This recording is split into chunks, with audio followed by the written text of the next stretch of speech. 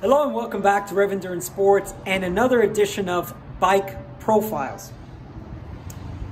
I personally own and ride a minimum, actually let me show something to you. You see this constant flow of cars right in front of my store. You know, this is why I think a radar system is completely unnecessary. I mean, you have to always assume there's a car behind you. All right, so let's get back to the topic of today. Anyway, so that's the noise that's going to be in the background. I apologize, but that's just the nature of living in this 7th largest city in the United States. Okay, I've been doing both bike profiles on at least, I think I've done 3. I'll link them all in the description below. And this is one of my absolute favorite bikes. I've had this bike since 1997. Quick math, that's 27 years. Let's see, no, 97. So, I'm so sorry, 25 years. Now, this bike and the designer, builder, manufacturer, this is, in my opinion, one of the most important frame builders of the 80s and 90s. And that deserves a video in itself because a lot of the things that he did and a lot of the bikes that were ridden during that time frame, you know, 711 team and Coors Light and all that stuff. So a lot of history with this brand, and Ben Serotta is the gentleman I'm talking about. His namesake is on this down tube. So let's get into this bike. I've had this bike. I'm original owner. It's funny because I had this discussion with my girlfriend last Friday when we were talking about one of my other bikes, and she says, "Oh, you original owner?" Yes. All my bikes, I am the original owner. I built them from the frame up, every bike. And that was very common in the old days, right? You bought a frame, you built it up. You wanted wheels, you built up wheels. You bought your hub, you bought your spokes, you bought your rim, and everything was custom made to you. Geometry was custom all the time, and steel made that possible. Whereas now carbon it's in a mold and you get what you get unless you go with a carbon frame manufacturer, and well, that's a pain and usually pretty expensive. Okay, so let's get into this bike. This is the CSI model, which for many, many, many years was their top of the line steel bike. And if you believe the marketing materials in their catalogs of the time, any other model that was made that year or in those years, they always wanted to replicate the ride of this bike had to be at least this good if it was going to be an inline product. So at the time of this bike in 97, they were also doing very well with titanium manufacturing. And so they wanted the titanium frames to have this same similar geometry and have a performance characteristics that were at least as good as this steel bike. So this bike is currently built with Ultegra and Ultegra 11 speed, and the eagle eye amongst you will notice that the crankset is a 10 speed 7900 Dura-Ace crankset. But you know, 10 speed, 11 speed, chain rings and chain, they work well together. And you know, I've got the Ultegra chain, the Ultegra crankset with 5034 chain rings on my Ritchey Swiss Cross, which is another video I still need to do. This bike, since I've had it, and as I mentioned, 97, it has had multiple group sets on it. So it started its life as a 9-speed Dura-Ace equipped bike, 9-speed. Then it went to 10-speed Durace, and then it had electronic Durace. And what would typically happen is during the race season, I would have a sponsored carbon fiber bike. Could have been Cannondale, Cervelo, Felt, any of those carbon manufacturers. I would get a bike for the racing season, either on loan or, you know, very reduced price at the end of the year to purchase it, or maybe I would be able to purchase it at a ridiculously low price. And when that year was over, I would give back that carbon fiber frame and get back on this bike. And this bike was always my winter training bike. And I always thought it was kind of silly that I would ride a steel bike during winter months when, you know, corrosion could be an issue with steel bikes. But I always sprayed Frame Saver in it before I would ride during the winter months again. If you do not know what Frame Saver is, it comes in an aerosol can. Once you remove all of the components, so you have your bottom bracket opening, you have your seat tube opening, and your frame, your head tube and down tube and top tube junction open, you just spray the Frame Saver all through there, turn the bike upside down, right side up, and just keep doing that so that the Frame Saver can coat everything on the inside of your steel bike. I would do that on a yearly basis. It's Southern California, so it doesn't rain much here anyway, but I would do that just because the bike was already all apart.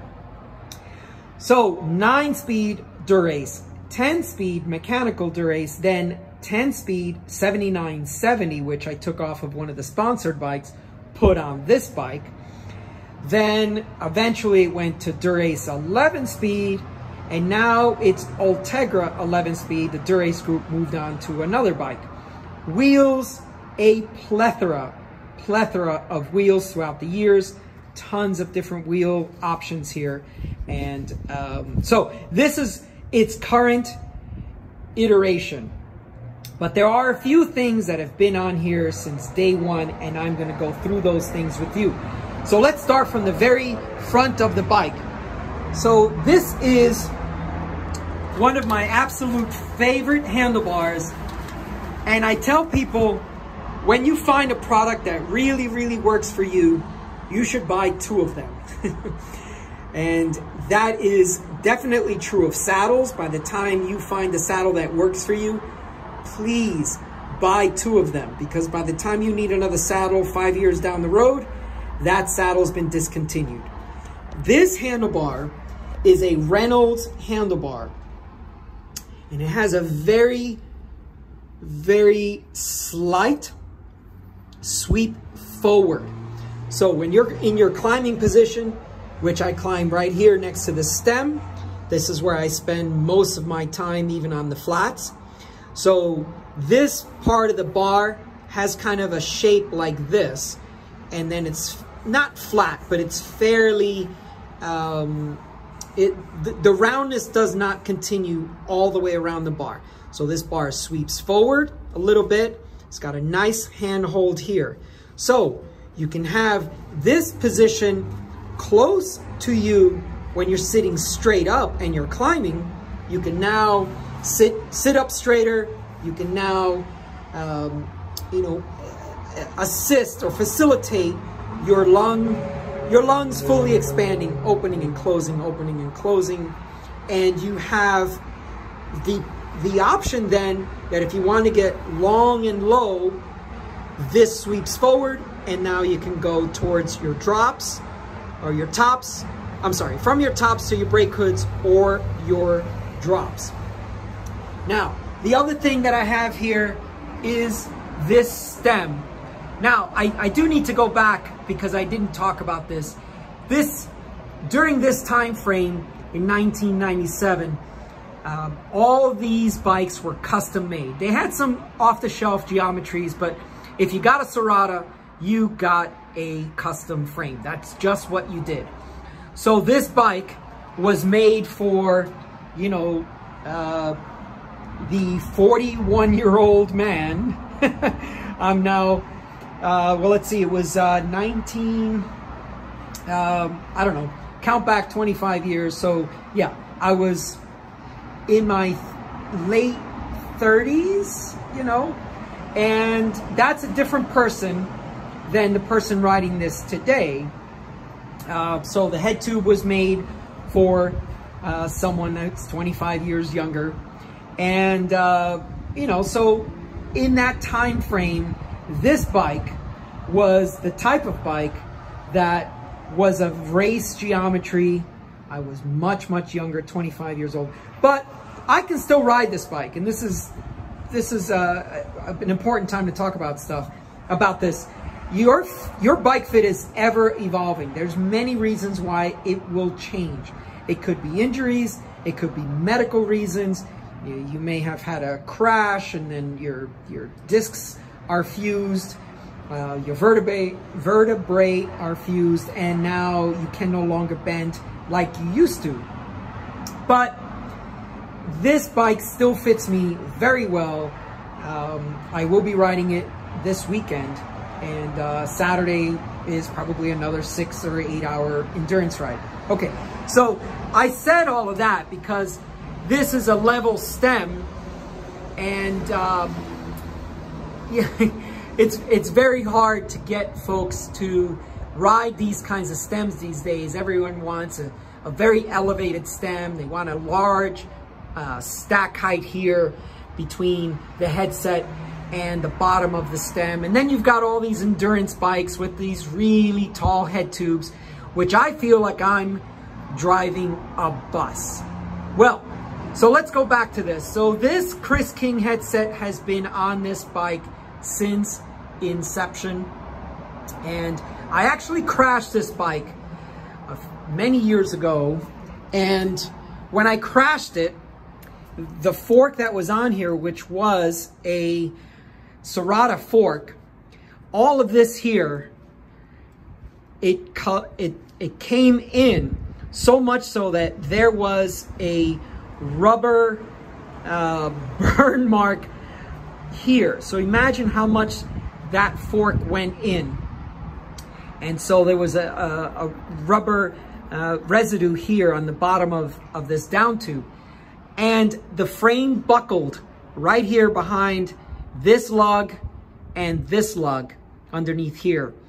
And so the frame sat for many years until I ended up in the bike industry in 2004. And I said, hey, you know, a shop down the road, I said, hey, you guys are a Serotta dealer.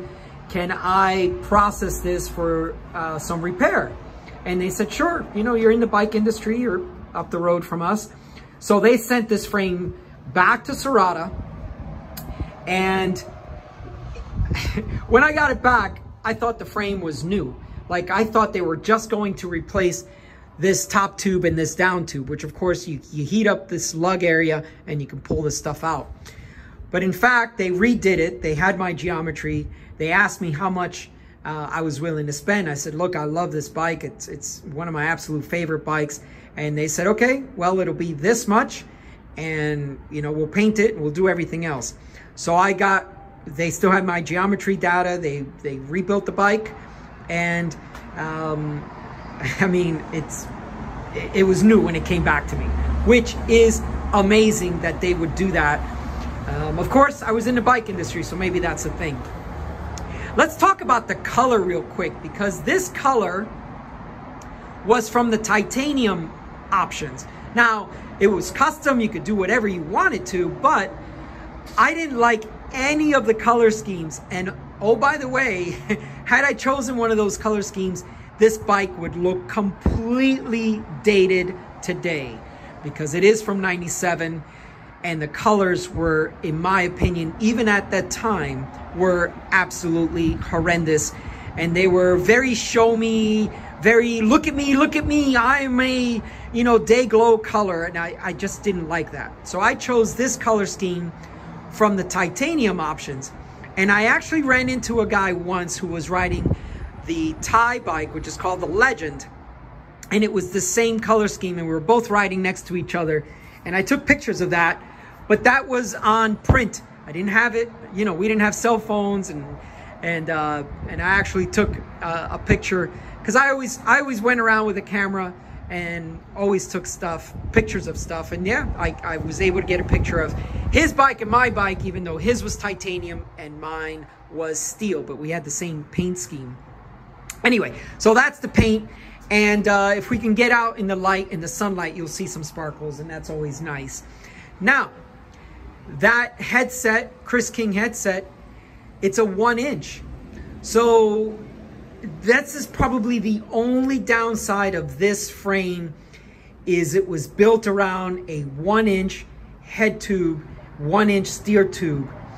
And 1-inch works extremely well for steel forks, but a 1-inch carbon fork just is not stiff enough. So this front end, compared to modern steel bikes, like let's say my Ritchey Logic, on the Ritchey Logic, it's a 1 1/8 head tube, and the fork is 1 1/8 steer tube. And that bike, up out of the saddle, you can put all your weight on it. There's no issue.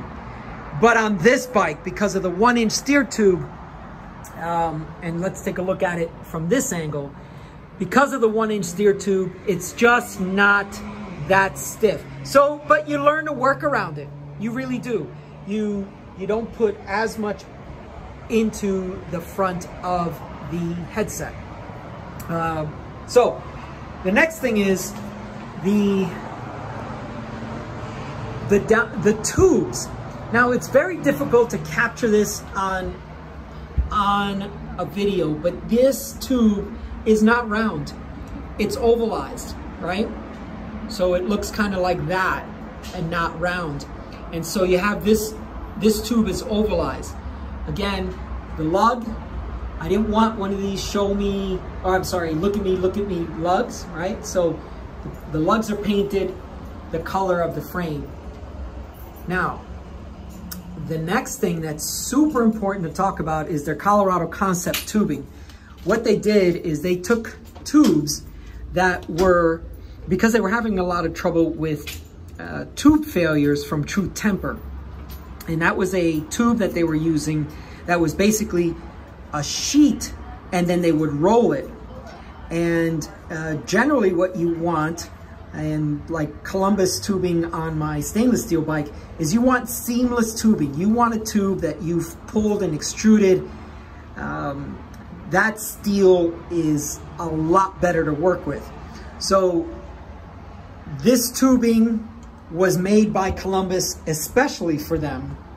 And what you'll notice here is this tube starts at a certain diameter here, and then by the time it gets down to the bottom bracket, this tube is quite large down here. And so that allowed for a lot more, let's see if I can get that to focus in. That allowed for a lot larger bottom bracket area, where these two tubes, so the seat tube and the down tube, would come down and be stiffer than an actual round tube, skinny round tube. And you know, the big thing about steel bikes is that they have small tubes. So how do you increase the stiffness? One of the things you do is you follow that Cannondale model, where you just, in the aluminum side, you make these much bigger tubes, but they're thinner, right? So you can see it much more dramatically on this tube here. So you follow this tube, this diameter, and then as it keeps going down into the bottom bracket area, it is pretty massive. I'll turn this bike around so we get a better look at it here in just a second, but we need to continue on the drive side. This seat clamp area here, a lot of modern bikes now have seat clamps. This is just not the way steel bikes were made, right? You have this, a reinforced area, so you get a good clamping force on the seat post. But let's talk about something that was quite a bit controversial at the time, and now many bikes do it. And it was the S tubing, or the S chainstays. Now this bike isn't as dramatic as some of the bikes that followed, but you'll notice that this area here is really tight, which by the way, that then limits your tire choice. This is a 25 tire, and you can see there's very little space there because everything at the time was designed to be, we want it to be really tight in the wheel well area. And you can even see a bridge added there for additional stiffness.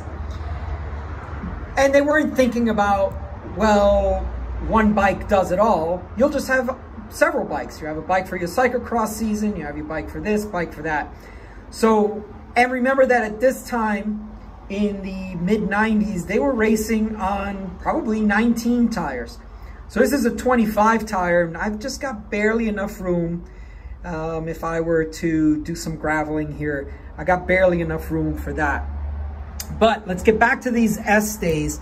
Now this one is not as much as I said they eventually got, but what they wanted to do was get this really tight, flare this out. And what happened was during the Olympic time frame of '84 and subsequent Olympics, Serotta was building track frames, and they noticed that riders' heels were hitting the chainstays because they were trying to get them to come out and be stiff and all this other stuff. And so they then tapered them in, made the S, and came back out. And that alleviated the issues with the heel. But as I mentioned, now, you know, it's got very limited amount of tire clearance. Again, with steel bikes, you do not have a hanger, so this is wonderful. Detachable hanger, I should say. And in its current iteration, it has just this Ultegra short cage derailleur, because the wonderful thing about some of these steel bikes, like my Ritchey and this one, there is no problem with getting a 28 or a 32 cassette back here, even though you've only got a short cage derailleur. I think in the past I might have put a 34 cassette on here, I can't remember, with a short cage derailleur, but that is a beautiful thing. I don't know why the hanger hangs, I guess, a little bit lower. I'm not a frame designer, that's just not what I do, but what ends up happening is I can put larger cassettes on this with a short cage rear derailleur.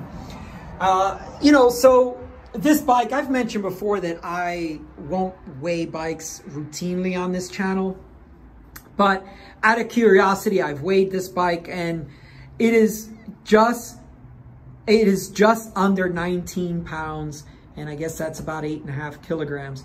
Now, I mean, let's keep this in mind. This is a bike from 1997, so 25 years ago. And now, with all the freaking ridiculous obsession with carbon and disc brakes and electronic this and electronic that, I mean, you're struggling to get an entry-level bike, maybe even mid-tier bike, so $5,000, $6,000, maybe more dollars to spend to get your bike under 9 kilograms, under 8 kilograms, under 7 is a real stretch, and that's just pro bike. And those guys are riding, you know, tubular wheels and tubular tires. Yes, tubeless is becoming more and more prevalent, but it's not widespread yet. And some teams are still riding tubular tires and rims, and that's how they can get their bikes down to that sub 7 kilogram or even the UCI weight limit of 6.8 kilograms. So I just wanted to do this because, you know, people obsess about grams, and it's really, really silly. So this is a Rev cycling bottle, you know, and you choose your, it has water in it. So 30 ounces or 861 grams, or, you know, 1 pound, 14 ounces. You know, I mean, people obsess about 10 grams, 100 grams here and there. and yet a water bottle weighs 860 grams. So people, just stop with the nonsense. Okay, let's talk about the wheels. The wheels are a takeoff off of another bike. My girlfriend is riding my Ritchey Logic while her bike is in the repair stand. So the wheels on that bike, which are the Head Ardennes Black, would be my preferred wheel on this bike. I prefer alloy wheels. You know, I gotta be honest with you, the carbon wheels are just here for show. They look nice, you know, especially with the Tour de France Special Edition GP 5000 tires, tubed. I just thought it would pop. It would look really nice on the bike, but you know, I'll ride them from time to time, but I really prefer aluminum wheels. And, you know, and a good high-end set of aluminum wheels weigh just as much as, or sometimes lighter, especially if you get something like a Ralph Prima wheel. I mean, those wheels are lighter rim brake wheels than carbon wheels. So there's that. And as I mentioned, it's basically an Ultegra Group front to back. Again, on all my bikes, I really like my SQ Lab saddles. So there that is. And this is a SQ Lab Ergo Wave, 612 Ergo Wave. You can see the nomenclature there, 612. And this is a bike that, I'm sorry, this is a saddle that I can ride very comfortably for hundreds of miles in a single sitting. And then come back the next day and ride another couple of 100 miles. And I mention that because I used to do a lot more endurance riding than I'm doing currently.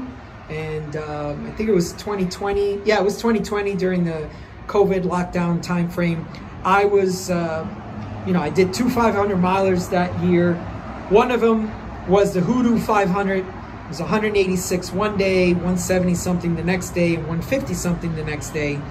And it was 30,000 feet of climbing throughout. So really big days in the saddle. And I was super comfortable on my SQ Lab saddle. Well, that's, I believe, all for today on this particular bike. I cannot wait to see the questions and the response for this, because if you know Serotta, you just know. This was a monumental brand when it came to steel and titanium. And it's a pretty sad story what happened to the owner over time, and maybe I'll cover that in a different video. But as a brand, and they also had, you know, fitting machines for bike fitting machines for shops, so that you could do a custom build on your bike, and a custom frame geometry for your bike.